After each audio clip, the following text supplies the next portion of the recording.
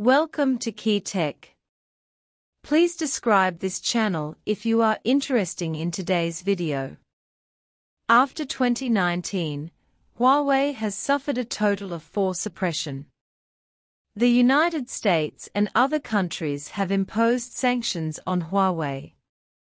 Therefore, Huawei's sales share in the domestic market has dropped significantly, which has also caused many difficulties for Huawei in China.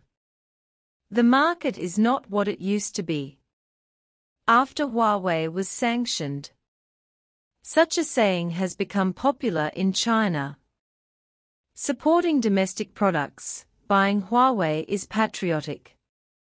With this kind of statement, Huawei has also made a lot of money, and the market has gradually improved. But it is good to think about it, but the reality is cruel. Today, Huawei has ushered in the 5th secondary sanctions. Huawei has made great contributions not only to China, but also to the world. It breaks the traditional ideological monopoly, and shows great diversity in network equipment. In a short period of time, communication technology has developed rapidly, and since Huawei's independent innovation, the number of applications for intellectual property rights has doubled. Huawei is the global leader in 5G and has the largest number of 5G patent applications in the world. When other manufacturers entered 5G, Huawei had already mastered the 3rd-generation 5G technology and used it for the self-developed Balong 5000 baseband in the chip. It is only because of US sanctions that Huawei has slowed down in 5G. Mobile phones cannot use the 5G network, and the remaining 5G globalization construction encounters various variables. Qualcomm took this opportunity to overtake the car and release the world's first 5.5G chip. The 5G era is coming, and it is expected that countries around the world will enter the 5G era one after another around 2024. At that time, the Internet industry will transform into the Internet of Things and realize the interconnection of all things. Based on the characteristics of 5G low latency and high speed, it will help the development of the industry. In the 5G era, industries such as telemedicine, smart ports, and artificial intelligence will usher in rapid development. With Huawei's mastery of 5G technology, it has the ability to provide high-quality services to billions of users around the world and help operators in various countries build 5G. However, in the process of Huawei's 5G globalization, the United States frequently engages in small actions behind the scenes to hinder the globalization of 5G and dismantle old equipment. Everyone can see the specific situation. Huawei promises to sign 5G no-backdoor agreements with various countries and accept anatomical verification to prove that Huawei's 5G technology is no problem. But it is not so easy to wake up someone who is pretending to be asleep. What Huawei needs to do is to persevere to the end, but as the pace slows down, the effect of sanctions is beginning to show, and Qualcomm has made a breakthrough. According to the news from Qualcomm, it officially released the world's first 5.5G chip, which is the Snapdragon X75 5G baseband chip.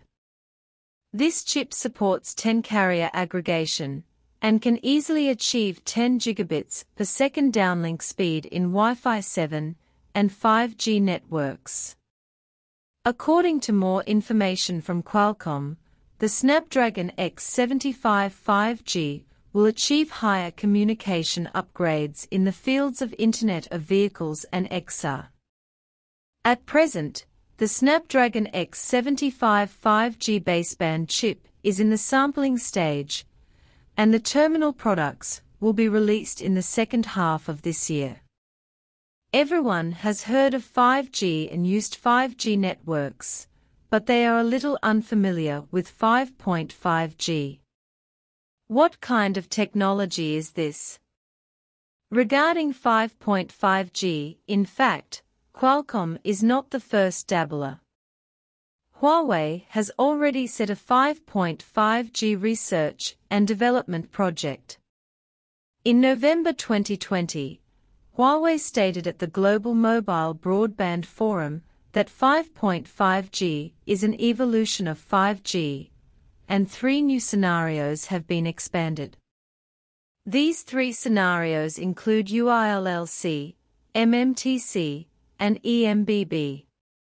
Based on these scenarios, 5.5G can improve the application of industrial manufacturing, Internet of Things, and ultra-broadband.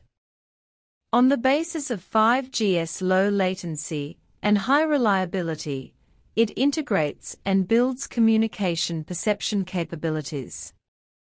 Of course, the development of 5.5G is not achieved overnight, and compatible 5G devices are also required. If you want to enter the 5.5G era, you must ensure the full arrival of the 5G era. With the support of a complete industry ecology, it provides a wide range of application solutions. Huawei released a 5.5G uplink ultra-broadband solution to realize the end-to-end technological evolution of 5G plus 8K, 3D VR. It can be seen that Huawei's 5.5G is at the forefront of the industry. Whether it is theoretical basic research or practical solutions, it basically sets the future direction of 5.5G. However, the American company Qualcomm released a 5.5G chip to achieve anti-overtaking. If it weren't for the change in Huawei's chip business, Huawei may be the first to release 5.5G chips in the world. Now it is a bit unexpected to be one step ahead of Qualcomm, but it is also expected. After all, Qualcomm is the world's largest supplier of baseband chips. In addition, Qualcomm has mastered the core patents of the previous network era, and is indeed capable of deploying 5.5G network technology. If we enter the 6G era in the future, Qualcomm will definitely not be absent.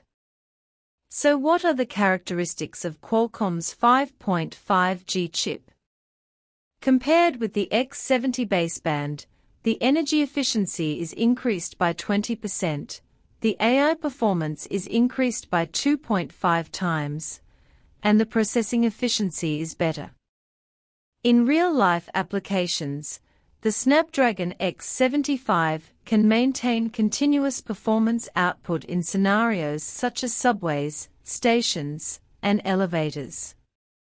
All in all, Qualcomm Snapdragon X75 is a 5.5G chip of great significance. Whether it is the chip itself or technology scalability, Qualcomm has taken an important step, and once again, become an important pioneer in the global 5G industry. It can only be said that things are impermanent. Originally, this was the glory of Huawei.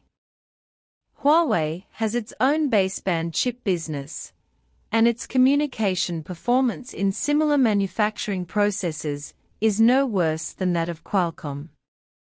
Even in some technical aspects, Qualcomm may not be Huawei's opponent. At this point, what Huawei needs to do is to continue to develop the 5G business. Even if the chip cannot return to the stage for the time being, Huawei still has not stopped investing in the high silicon department. As long as it can afford it, the high silicon semiconductor department will remain, waiting for the day when the return of the king will be realized.